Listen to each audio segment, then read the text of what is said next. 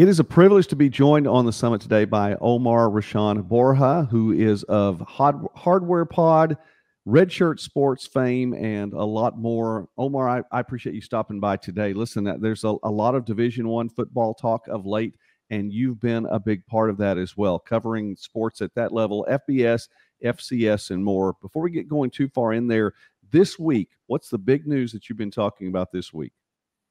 I think this week the big news. I do a lot of freelance work. Well, thank you. Well, first off, Joey, thank you for having me. And I think fame is a loosely used term, but I really do appreciate it. um, I think this week the big news that I'm trying to talk about, because it's not really long-term plan. It's just whenever I see a story, I just kind of like brainstorm a little bit of things. But there's a couple things I've been wanting to get out, wanting to collaborate with a couple accounts. I'm a big fan of intersectional college football games. I love bowl games. One of the nicknames it's honestly a self-given name. Nickname is the Kornacki of bowls, like Kornacki of NBC fame. When he does the whole playoff projections and of course a presidential election. Simulations and projections. Akron and UNLV play. They just recently scheduled a home and home. And a lot of people don't realize that the MAC has a rich history. The Mid-American Conference, where Akron resides, has a rich history in Las Vegas. So just talking about that, talking about how big that is for the conference. I plan on pushing out a draft this weekend. Hopefully getting that either approved to Hustle Belt, one of the sites that I freelance for, and if they don't take it, just put it on Redshirt Sports. And then on Friday, I'm hoping to contact a friend that I've had on the podcast for a long time. His name is Dwayne Nash of the Yard HBCU Sports, to talk about North Carolina A&T's. They got a linear local TV deal on one of the My TV stations in Greensboro, which is huge for the program. Just anytime that you get games on over-the-air television, no matter how big the market or the scope, it's huge, especially for a program at the FCS level like North Carolina A&T. So those are a couple of things I'm kind of brainstorming. I'm working on as well. Just doing more freelance work. For As for Football. As Army joins the American. As I know you live in Oklahoma, Army plays Tulsa this year at Skelly Stadium in Army's first year in the American. So just a variety of things. The trouble is time with work, as that's of course you had on the agenda, just talking about, I guess, what I do outside of this, or that could be the other way around, what I do for a day job. But that's a little bit of the things I have planned, the ideas I have planned, just trying to pitch out for this next week, sir. It's a lot of fun doing this. Most of us do have to have a day job, if you will, to keep things going, and that's all right. Lots of video content, lots of writing that you're doing right now. How did you get into FBS and FCS? Those seem to be the areas in which you cover the most. Yeah, so I've been doing sports writing in some capacity for 8 years. Well, it'll be 8 years this year. A friend of mine, Alex Funderburk, started a small Army football blog. And of course, like I didn't see myself being a sports writer full time. Of course, every person that grows up playing sports sees himself playing the sport at a high level. And for me, that high level was Division III. Of course, I thought I knew where I stood as an athlete. Thought I was okay. I'm not D1, I'm not D2. I'm probably Division III, because I love the academic profile of those schools. So I applied to a bunch of the little Ivies, got accepted to a few, but at the end of the day, tuition was an issue with those schools, of course. So ended up going to the United States Military Academy, and then I took a break from there, of course, because settling into my freshman year there at the academy, when that same friend, Alex Funderburk, put in a good word for me at a Group of Five site, Forgotten Five, which I wrote for 3 years until they kind of disbanded the site and left me the reins, and I was the only one writing for the site. So it turned into a freelance from 2020 to 2022, and then 2022, by the grace of God, he put James Singleton, a VMI grad, into my life, and James Singleton started Redshirt Sports, which I write for now. So originally I had started writing for the Group of Five, but with Redshirt Sports having the emphasis on the FCS, I think that's when I guess I fell in love, really. I guess my freelance days, when I really had complete flexibility to write about anything, like Division I, FCS, Division II, even Division III, I would write a bit about. Just anything that fascinates me, anything that I guess really shows the true core of college football, the true pageantry of college football I write about. And I think now these days that's starting to look like the football championship subdivision, with regional conferences, with time-tested rivalries, with conferences that make sense and are rooted in history, like the Southern Conference has been around since 1921, like the SWAC, which is I think the third oldest conference in America, with Grambling, Southern, and all the great HBCUs. So I mean, that's a little bit of my background. And then, of course, I've been trying to get some freelance jobs as well, so I can broaden my audience and then just appeal to different crowds. And I think that's a great thing. As I was telling one of the soldiers at work yesterday, is like when talking about my sports journalism, my free time, how like I guess my dreams and like what I want to pursue. It's works my favor just having a job that the good Lord has blessed me with and is paid well with, that pays well, that I can just tell people I'll work for free. And that has gotten me a couple of roles with some good writers. Like they said, where pay was an issue, and I'm like, you don't have to pay me. I'll work as hard as I can. So that's just a little bit of my background about from writing. I guess podcasting. I was doing that with a friend from before the summer of our senior year. And then it didn't take off until the pandemic, when we just had a bunch of free time. And then from there, I'm like, you know what? I like doing these conversations. It originally started with like just being my friends doing that, but like they're gracious enough to let me take the reins of the channel and just interview whoever on a whim. So yeah, sorry, a little long-winded, but that's my background. That's all right. You enjoy college football, then. That is the key in getting into what's there. You mentioned Redshirt Sports a couple of times, and though there may have been a site that disbanded, Redshirt Sports is active and going right now. Tell us a little bit about that, because it is, I mean, it seems to be all levels of college football there. Yes. So Redshirt Sports started exclusively as an FCS site. I mean, shoot, I'm a U.S. Army signal officer, so like we work with a lot of computers, but like I'm not great with them. I just do administrative stuff. Like our site manager, James Singleton, our site design, honestly, I guess in other terms, he's the godfather of Redshirt Sports. He's amazing with the web design. So because he was able to change like the web design, like the way we're able to categorize things, it expanded from FCS football to D3 FBS, but it's mainly just FCS and FBS. We do have a couple of writers. One of them is John Hooper. He's we call him SoCon John, writes about the Southern Conference. Really dedicated to that league. We have another guy who just joined, Preston Adams, who writes mostly about HBCUs, historically black colleges and universities. And then there's me, where I write about anything that interests me. I write about TV contracts. I write about intersectional games. I write about the way I was putting it with in an interview yesterday with actually VMI's athletic director, which we're in talks about. Because James, a VMI grad, we're in talks of expanding coverage, and VMI helping to profile Redshirt Sports and Redshirt Sports helping to profile VMI. But like I was saying yesterday, is that there's so many people that cover what happens on the field, who's making the playoff, who's making the FCS playoffs, who's what went wrong here. There's like not enough people really covering, say, conference realignment or local TV deals or TV network selections. Like something I'm awaiting right now to write a story on is the Northeast Conference's midweek CBS Sports Network selections. So there's not enough people talking about what I call the nuts and bolts of college football, where they help keep the darn thing together. So yeah, that's a little bit about Redshirt Sports. We're still going strong. We have a few guys, but we're mighty. Redshirtsports.xyz, by the way, in case you want to find Omar there.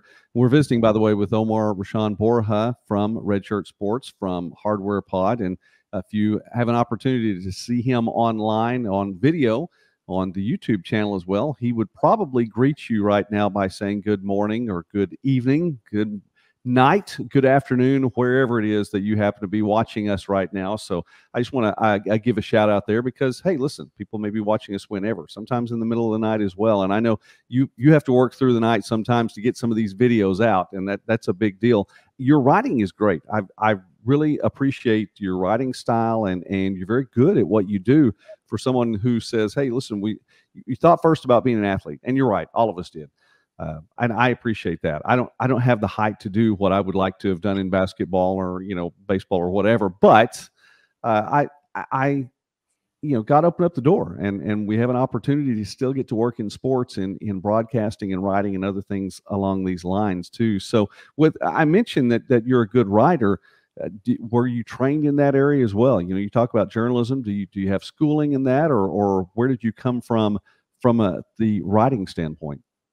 Yes, sir. So I do have school of hard knocks. No, I'm just kidding. But I really don't have schooling in journalism. It's just I'm a firm believer in some things, like the with Malcolm Gladwell, the law of 10,000 hours, I think it is, where it's like if you do something enough, you get enough repetitions, you'll be good at it. Now, if I practice enough, I'll never be able to dunk a basketball. I don't think that's what Malcolm Gladwell means by the law of 10,000 hours, but I've had it's not just all me. I mean, of course, it's God, but God's placed people in my life that have cared enough to help me grow as a writer.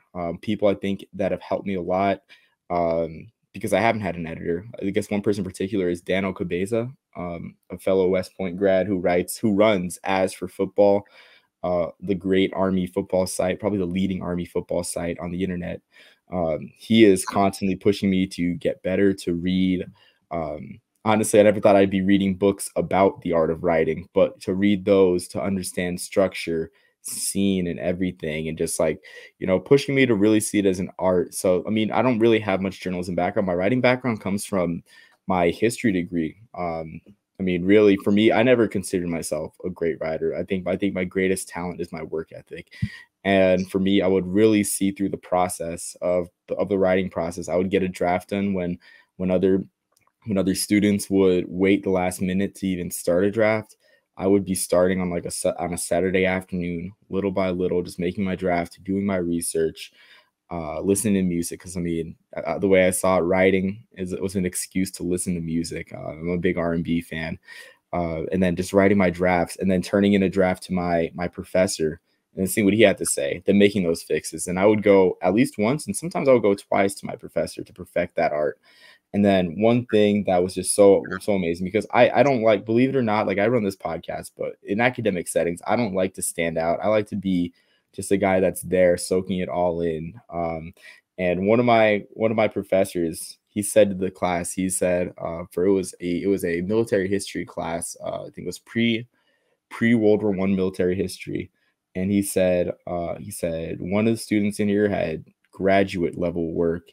And of course I didn't know who we meant. Then he put the paper down on my desk and he said, "This is brilliant." Got a 98 on a Civil War paper, on some Civil War thing. I'm not a big military history fan, but I don't think it was my talent. I think it was my dedication to the craft and to the art that really helped me there. And it paid off. And he even said to the same professor, you have so much going on up here. You have so much greatness going on up here. It's like, why are you so quiet during class? I didn't really have an answer because I just, I guess I like to play it cool in college. So, but that's a little bit about my writing background.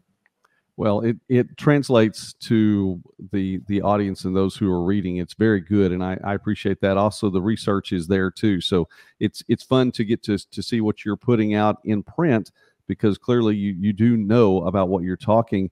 I talked about the writing as well. You have the Hardware Pod. Where'd you get that name? Lots of guests on there too, so it's a lot to keep up with.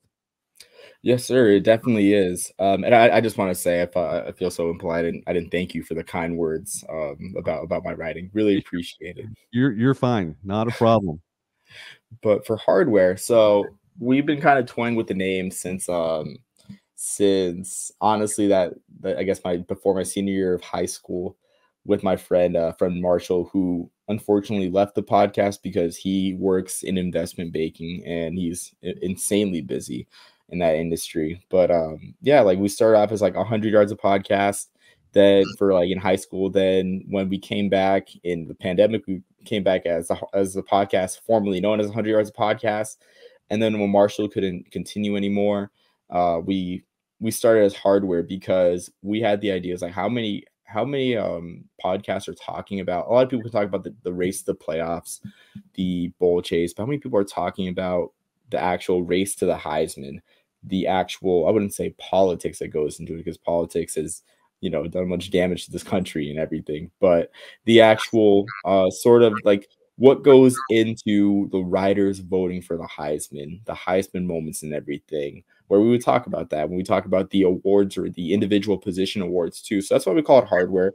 Uh, I mean, we might have to rebrand sometime too. And I mean, it's not exclusively awards, because we call it hardware. Jackson and I, my current co-host, that's what we focus on. But because like he's given me the reins to run the channel, I mean, he's really strong in talking about what happens on the field. And I look at things, the way I joke around about is like he has the X's and O's perspective. I have the sports writer, the Grantland Rice perspective of like this player played in this moment, and this is why it's great because of this moment. This is the gravitas of this moment. So that's why we complement each other. But when it comes to stuff from behind the scenes, my strength, like, you know, he allows me just to seek out other guests and just talk about that. So that's hardware. We might possibly rebrand with Redshirt Sports. That was part of some of the idea generation process with VMI, which is a partnership that might kick off soon, that I know James and I are excited about. So yeah, just it's a little bit about the background and history of the hardware podcast and the podcast formerly known as 100 Yard Podcast slash 100, formerly known as 100 Yard Podcast. It's a little bit longer name. Doesn't quite roll off the tongue as easily if you're typing in to try to find it. You've mentioned military more than once. Tell us a little bit about what you do, and you're serving our country right now as well, along with doing your service for the sports side of it. Yes. I mean, well, I guess it starts with my parents both being in the military. My dad served 20 years in the military. Was 82nd Airborne, was a staff, or yeah, retired after 20 years. My mom came to America from Jamaica and then joined the military as a way, as a hand up, as a way to better her circumstances. Served 8 years, and that's how my parents met. So they weren't in the military while I was a kid, but I always grew up with a sense of patriotism because my parents were in the military. I can remember, I think it was fifth grade, either fourth or fifth grade, when my parents spoke to my entire charter school in Worcester at an assembly about patriotism, about serving your country, and it's one of my cherished memories. And so for me, I mean, I had wanted to go a different route. I'll be honest with you, I'd wanted to go a different route. But I'm in the military now, and God has numbered my steps as he always has. I graduated from the United States Military Academy in the class of 2021. I had grown up loving Army football, so I guess West Point was one of my top schools as a kid. But I mean, I'm of course, like I'll be honest, I'm not trying to prop myself up as some hero. I mean, I had apprehensions, I had doubts and everything, but God rested my my fears. He assured me and everything, and yeah, I graduated the class of 2021. I've been a commissioned officer in the United States for the last 3 years. Time flies. They always say time flies when you're having fun. Well, time has flown, and I have not really been having fun for a lot of it, I'll be honest. But God has been good. God has allowed me to. God has given me strength. God has, I've waited on the Lord. He's given me strength like wings of eagles. And yeah, that's just what I do in my free time. And not many people at work know about my writing, unless like there are some guys that are just, what they call football guys, I guess, on Twitter and everything.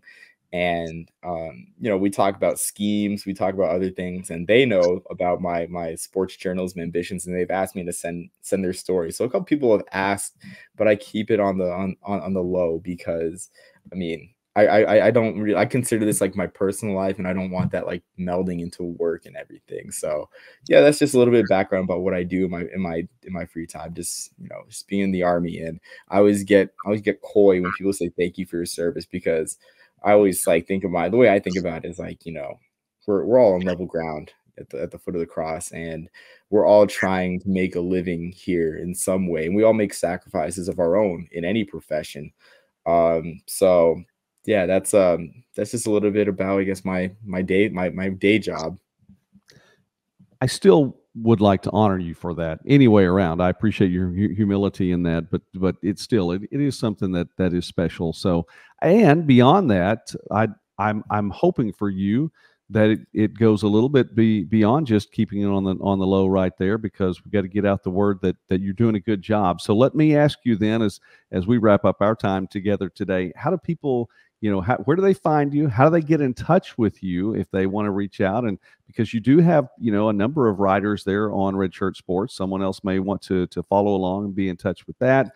But they can find you online at Redshirt Sports and Hardware Pod too.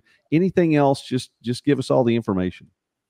Yes, so you can find me on Twitter at Omar-Rashon Borja. It's just my full name as my Twitter tag. And I am the only Omar-Rashon Borja, I believe, on Twitter. So that's where you can find me. You can find Redshirt Sports, more importantly, at Redshirt Sports _.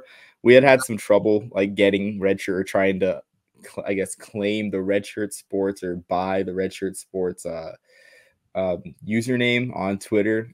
We've had no luck without the _, but it's at Redshirt Sports _. You can find great content there. The podcast doesn't exactly have a Twitter page. I've been thinking about starting it, but I guess wondering about the return of starting something just right off the jump has kind of gotten me like apprehensive about starting Twitter. So there is not one yet, but those are my two main things. Of course, the Hardware Pod you can find on Spotify. I think it's on Apple Podcasts. We process the podcast through Spotify for podcasters, so you can definitely find it on Spotify. And then you can find us on YouTube at the Hardware Pod. And that's essentially all the platforms. I mean, I think the thing that has been most fulfilling, I think, through all of this is having conversations about my faith, which like I haven't had many conversations about my faith through the platform that God's given me. But just I've had lately, there's a very great Christian creator named Bobby Wilson of TNT College Football Podcast, and he has amazing content. And he's been a great brother in Christ through us just talking to college football. So that's the thing I cherish the most about this. And I've been into contact, just being able to talk about my faith with a couple more people and trying to just increase that.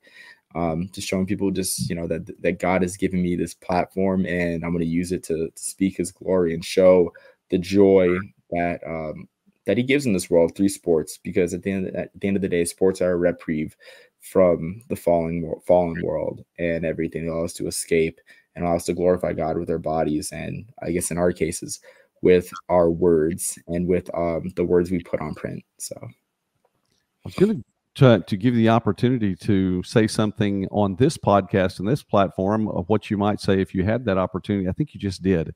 So it was very well stated and done well. So Omar-Rashon Borja here on Midwest Sports Net on the Summit. I appreciate you coming by and giving us some time today. I would like for you to come by again, definitely to not let this be a one-time guest, and come by, share a little bit more about your faith at that point in time, and we'll grow our channels together and just hopefully grow in our faith together. But I appreciate you stopping by today. Yes, absolutely. I look forward to that opportunity too. I really do.